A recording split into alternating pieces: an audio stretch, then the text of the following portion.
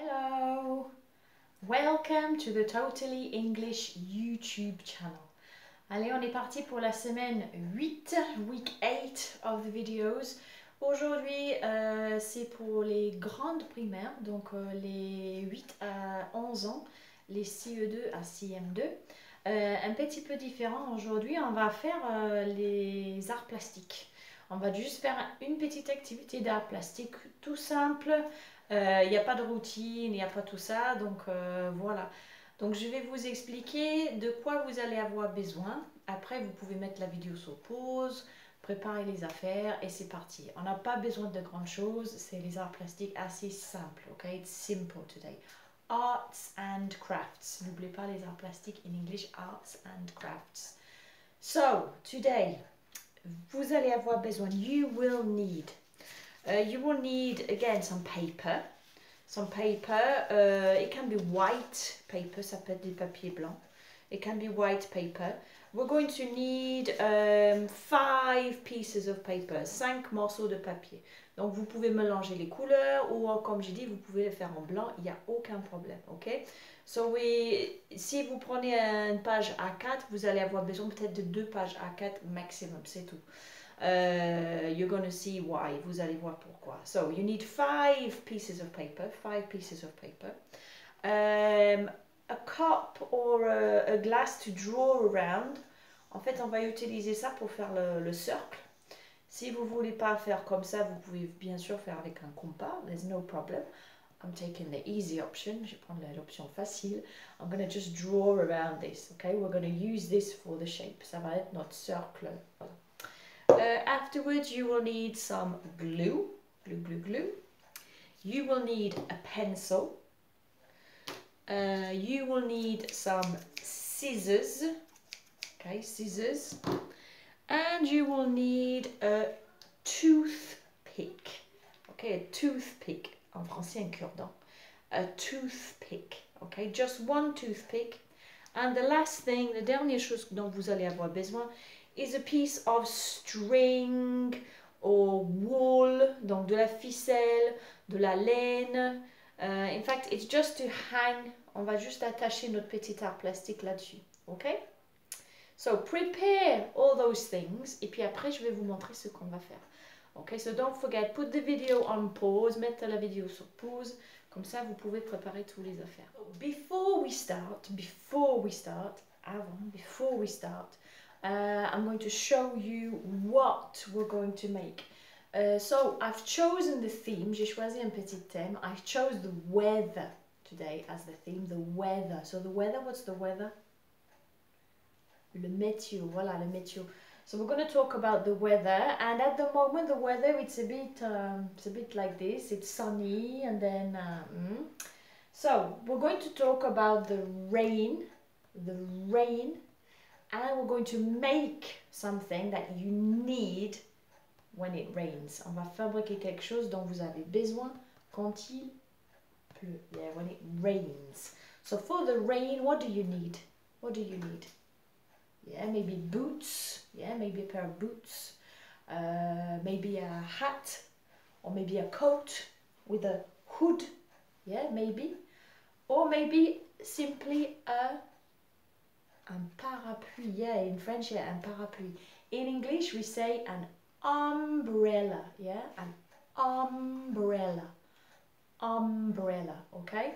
And we're going to make an umbrella that you can hang maybe in your bedroom or at home, okay? It's like a decoration, c'est comme un décor, voilà.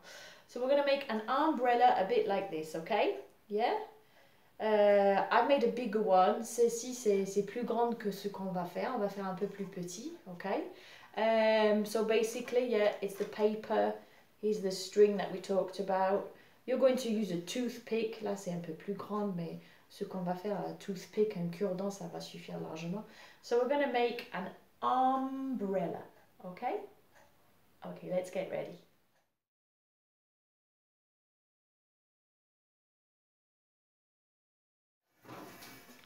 Okay, so let's start. So like we said, we need some paper. I've chosen different colors, okay? something to draw around, un objet qui est rond qu'on peut utiliser pour dessiner autour. Some glue, some scissors, a pencil, a toothpick, and some string or wool, donc de la ficelle ou de la laine, okay, something that we can use to hang. Okay, so let's get started. So with our paper, we're going to take our round object and our pencil.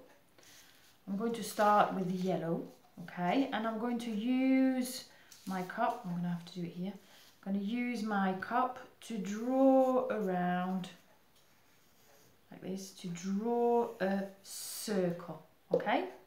So I've got one circle and I need 5. I need 5 circles. So I'm going to do one yellow. I'm going to do one blue. I'm going to do another one in green. Vous allez voir, vous n'avez pas besoin de beaucoup de papier en fait, hein, parce que c'est des petites cercles. So 3, I'm going to use this blue, this yellow, sorry. Je vais utiliser le jaune un peu clair. Make sure I've got enough room. Donc ça, c'est les petits restes de papier que j'avais, que je finis. Comme ça, je jette un minimum. J'aime pas jeter du papier. So 4, and then I'm going to do another blue one. So that will make me 5 circles. Okay, so 5 circles.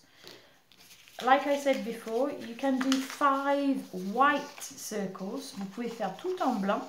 And then maybe decorate the umbrella afterwards. Vous pouvez le décorer, le parapluie, avec des feutres, ou même le décorer après avec des paillettes, ou ce que vous avez à la maison. Okay? So next, we're going to take our scissors and we're going to cut out the circles. So we're going to cut the circles. Alors, take your time. Prenez votre temps. A little help for you. En fait, c'est un petit conseil. Okay, so a little tip in English. In conseil, we say a tip. Don't move your scissors. Les ciseaux, ils ne bougent pas. They don't move. Okay. I'm just closing them very slowly. J'appuie très doucement. And I'm turning the paper, okay? Donc je tourne pas cette main-là. The hand with the scissors, it doesn't move. Ça ne bouge pas. But the hand with the paper, it does. So it's this hand here, which is doing the work. Hein? Donc c'est ces mains-là qui sont en train de tourner les papiers pour que je fasse un très joli cercle. Voilà. And so I do it very, very slowly. Very slowly, and keep turning the paper, and then I've got a nice circle. So here I've got 1, 2, 3, 4, 5 circles, okay? So when you've got your 5 circles, one by one, un par un, we're going to fold them in half, like this. Okay, and then we're going to fold them in half again. So we're going to finish with little triangles, yeah? So I'm going to do the same with all 5 circles. Fold in half and in half again. Alors in half, ça veut dire en deux, okay? À moitié en fait. Half, c'est à moitié. So I'm folding it in half. So to fold, ça veut dire plier. So fold in half and in half again. À moitié et à moitié encore, okay? And I'm going to do that with all 5 circles. Alors si je vais trop vite, n'oubliez pas que vous pouvez mettre la vidéo sur pause. That's the advantage of these videos. Okay, so I've got 5 circles that I folded in half and in half again. And it gives me 5 kind of like triangles, yeah? Okay? Next we're going to take the glue. The glue. And we're going to glue the two halves together. So we're going to glue here and close. Voila. And if you see, so on this side, the rounded side, we can see that we've got two little holes here. On a deux petits trous. On a collé au milieu, so we stuck it in the middle. But here we've got like two little holes. Donc tous les morceaux, ils doivent ressembler à ça. Okay, they need to look like this. So I folded them in half again, and then I glued here in the middle. And it will leave the openings here. Ça va laisser deux petites ouvertures là. Okay? We're going to do that with all 5. Okay. So we did 1. This one is number 2. Glue and stick. Number 3.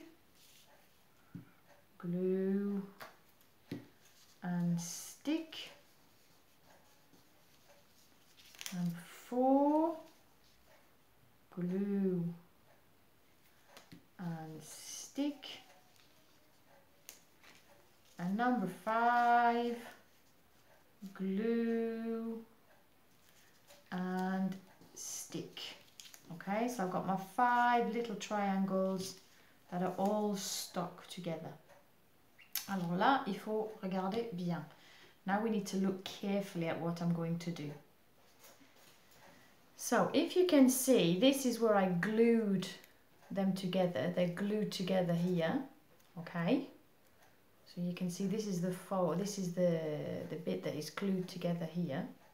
And this is the fold, ici c'est la pli, okay? We want to use this side here, okay? We're going to use this side where we can see the two pieces of paper glued together. On voit les deux collés ensemble. Donc, il faut qu'on concentre sur ce côté ici. And we need to put them all with this at the bottom. So this is my fold here. And I'm going to put some glue on here, glue, and I'm going to stick them all the same way. Donc je veux toujours que cette pli, que ce côté qu'on a collé ici, je veux toujours que ce soit en bas, at the bottom here, okay? They all have to be the same way. Il faut qu'ils soient tous dans le même sens, okay? So I'm just going to stick one on top of the other. Je vais juste coller un sur l'autre. So I've got 1, 2. Again, this is my fold, the side where I've stuck here. I'm going to put that at the bottom like the others. So 1, 2, 3. Glue again.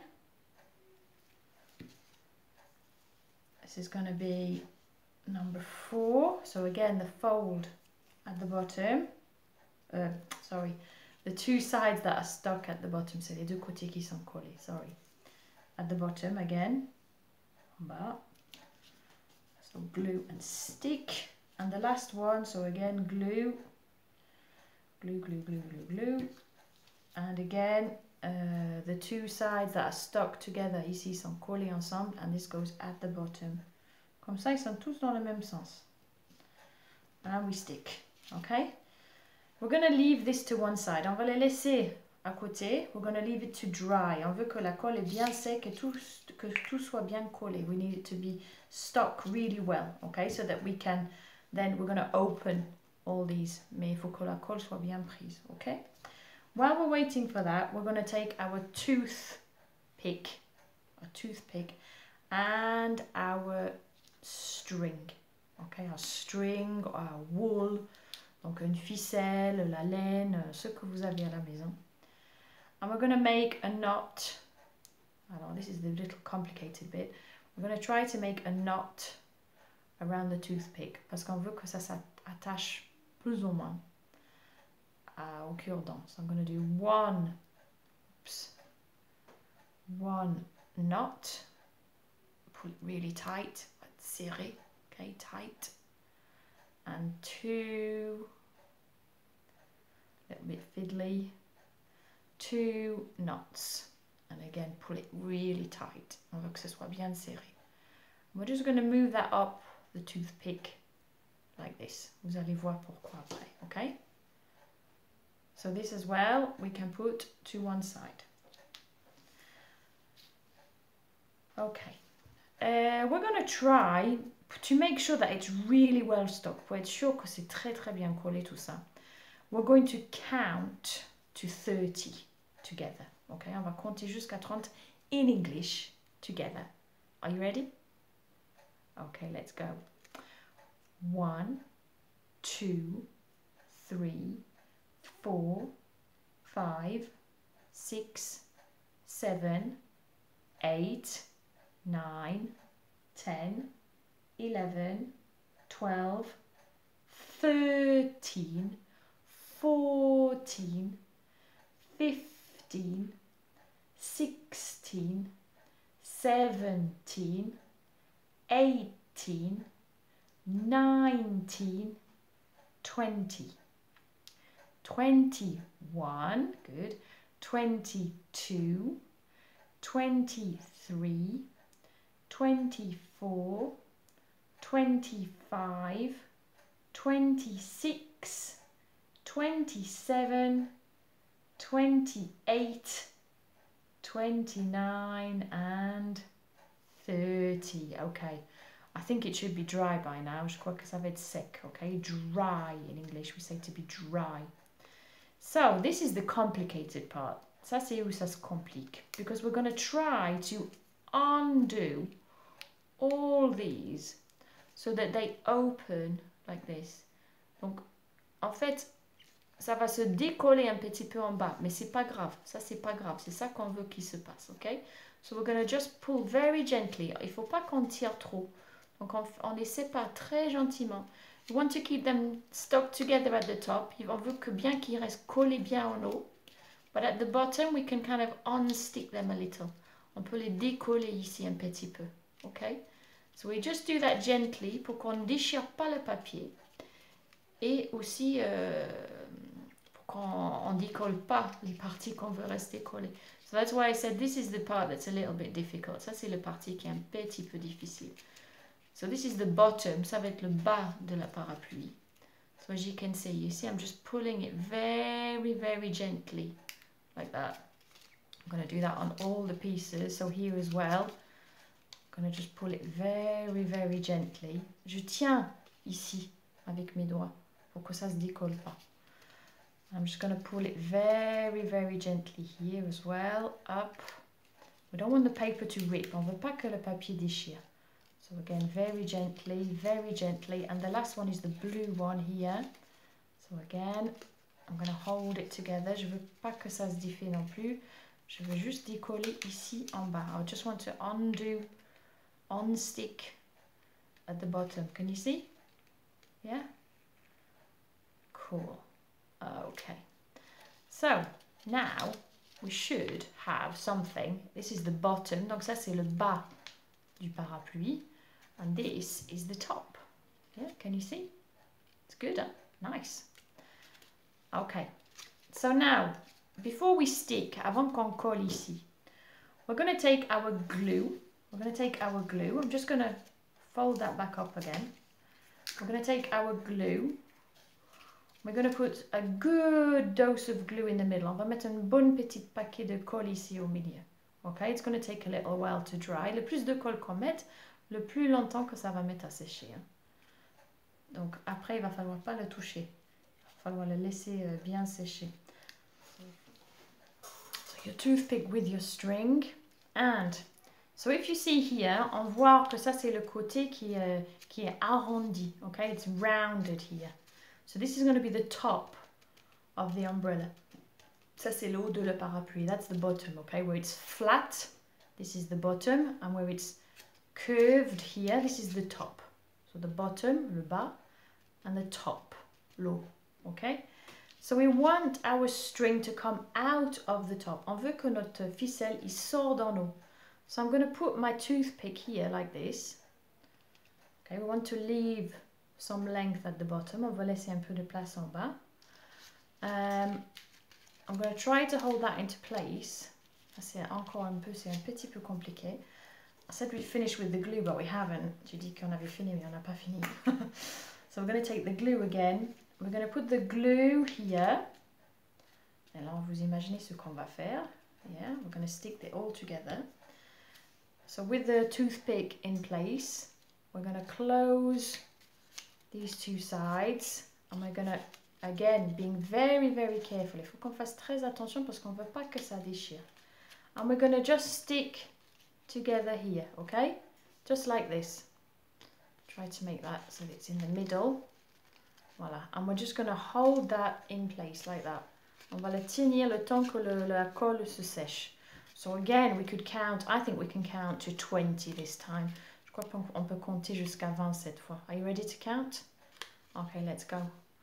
1, 2, 3, 4, 5, 6, 7, 8, 9, 10, 11, 12, 13, 14, 15, 16, 17, 18, 19, 20. Yeah, I think it should be okay now. Let's have a look. Yeah, it's cool. So there is your umbrella.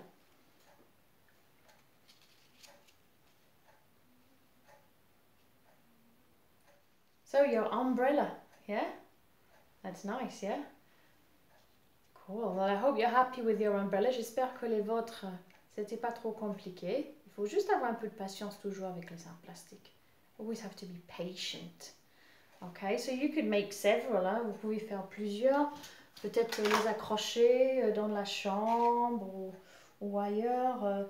Even as a decoration for the table. Hein? Même comme une petite décoration pour la table. C'est pas mal. Mettre des petites choses là-dedans. Okay, yeah. Okay, so don't forget to show me. I would like to see these. J'aimerais bien voir les vôtres. So you can send me the pictures, yeah, on the addresses that are in the comments box. Il y a les adresses sur les commentaires en bas. So you could send me your umbrellas, so I can see, yeah. Very good, good job, guys. Okay, it was a short lesson today. C'était une petite vidéo, un petit cours aujourd'hui. Je sais qu'il y en a beaucoup qui ont tourné à l'école, donc comme ça vous laisse le temps à faire autre chose. There will be another video next week. Il y aura une autre vidéo la semaine prochaine, bien sûr. So I'm going to say it's time for me to go. Stay safe. Restez en sécurité. Prenez soin de vous. And I will see you next week. Yeah, okay.